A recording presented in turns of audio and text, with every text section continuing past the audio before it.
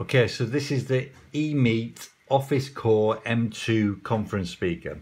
Now I've been using it for a couple of weeks, and before I run through the general operation of it, I'm going to tell you why I got it and what I really like about it. So when I'm in the home office, I can have a set of headphones on and make and receive calls through that. Which is fine because I don't like to hold the phone while I'm making a lot of calls, because it means that my hands are tied up. If I'm hands free, I can do all sorts of things, like be on the tablet, for example. Well, there you go, be on the tablet or the PC. Now, the trouble with that is the headset gets a bit uncomfy after a while.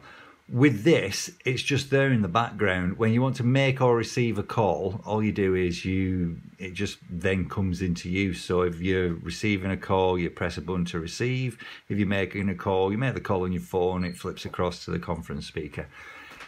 The clarity is fantastic. There's the mobile phone. They have a speaker on them. Why don't you just use that? It's because the clarity and volume on this is superb. And there are other things as well, which means that you can move around the room and it be very, very useful. There you go. The light's on now, so we can see things a bit better. Right. So this is why I've bought it to use in the home office. However, when I was in the corporate environment, what I found was you were going into meeting rooms and there was a conference speaker in there connected to a phone, but you were having to try and remember what your PIN number was for the phone so that you could access it, and then look at your mobile phone to get the number that you were actually supposed to be dialing for the conference call. And it all just got really stupid and harassing. If I'd have had this, I could have just taken it into the room, popped it down, got the phone out, made the call, and here, presto, conference speaker up and running. Right, so just like any Bluetooth device, really, really easy to connect. And when you turn it on, once it's been connected, comes on like that, makes a noise, then makes a noise to actually show that it's been connected. So that is now paired with my phone. You can increase or decrease the volume. So if I just pick it up and show you this. So there's a light running around the outside. As you decrease the volume, you can see that it's decreasing in size around the speaker. Increase. Right, there we go. So we're at full volume. If I turn it over, you've got a rubber ring that goes around, which means once it's down on the floor, you can press the buttons and it's not sliding around as you're using it. To make a call, very, very simple. Just make a call as you would do on your phone. So that now is dialing. This is the Vodafone voicemail service for Mark Plus. Please leave a message after the tone. When you finish recording, please hang up or press the hash key for more options. Now, something that I really like about this, you can see how this light's just lit up. Basically, that means it's a directional microphone, so it knows where I am, and it's saying that this is the microphone that's on. If I go like that, you saw the light come on there. If I move over in this direction, it follows me around, and if I come over here, yeah, it follows me around again. So there's 4 microphones around it, and it basically, whoever's talking or if you're moving around the room, for the best pickup, it's following you and switching those microphones on and off, which is absolutely fantastic. This is obviously recording, not recording. This is now attached to the answer phone. If I was talking to somebody and I wanted to just mute it, just press the center button. It lights up red, as you can see there, to show that it's muted. And if I want to unmute it, simply press that again. Again, you've got your volume keys. I'm just going to end that call now. There we go. So that call is ended. You see it's just ended. Now, something else that it does, the button there, if your device, whether it's a PC, whether it's a mobile phone, whatever it is, if it's got an assistant on it, that button there calls the assistant. So that's just letting me know that it's come through.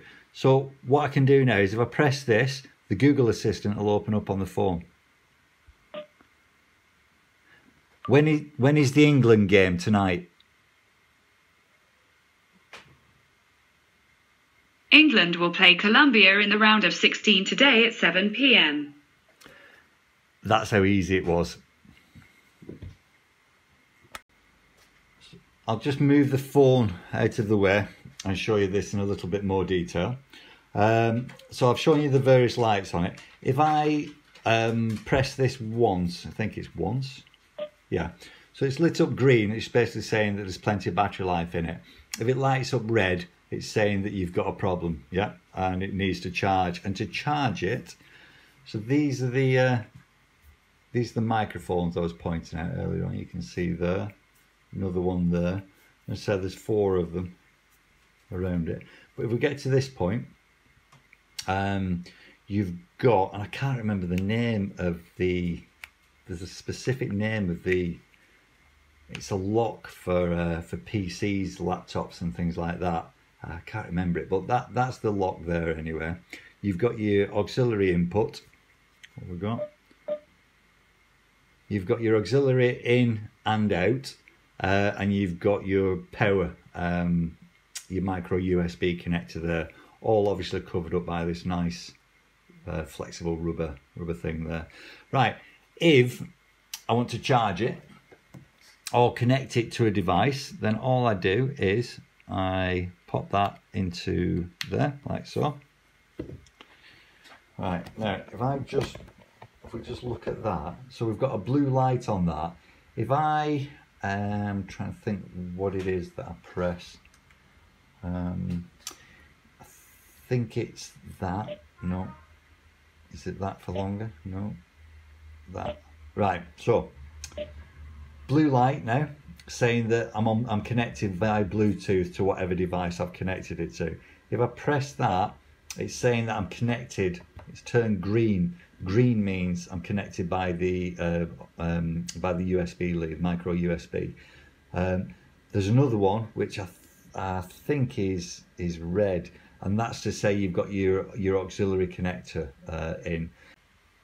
If you've been into a conference room and it's a large conference room, not only will microphones be switched on and off to concentrate on who's talking and block all the background noise out, what you can also do is you'll have seen in large conference rooms, you've got your main conference speaker phone, and then you've got a satellite speaker receiver off to one side, connected by cable. Well, you can do that with this, which is connected into either the in or the out. I'm not too sure. I think it's the out, and again just by an auxiliary cable and a jack plug. Switch that back to Bluetooth. I'm pretty sure that in the past I have listened to music. Let's take that out because that's neither use nor relevant at the moment.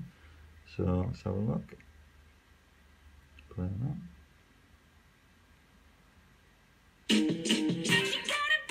So you can hear that coming through that. And you heard the clarity of it earlier on as well.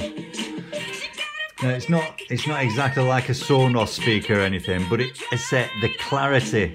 Let me just pause it. The clarity is what makes the. Oops. There we go.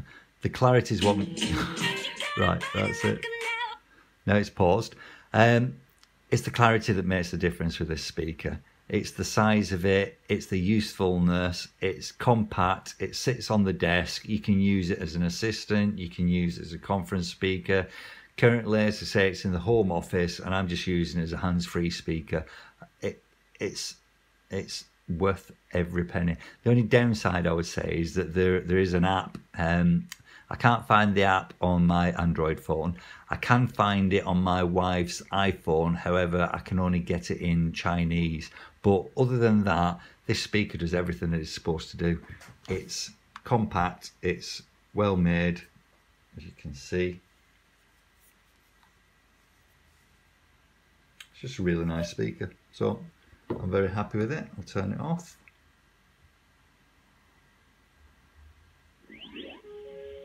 And that's it off. So that's a big recommendation from me, that.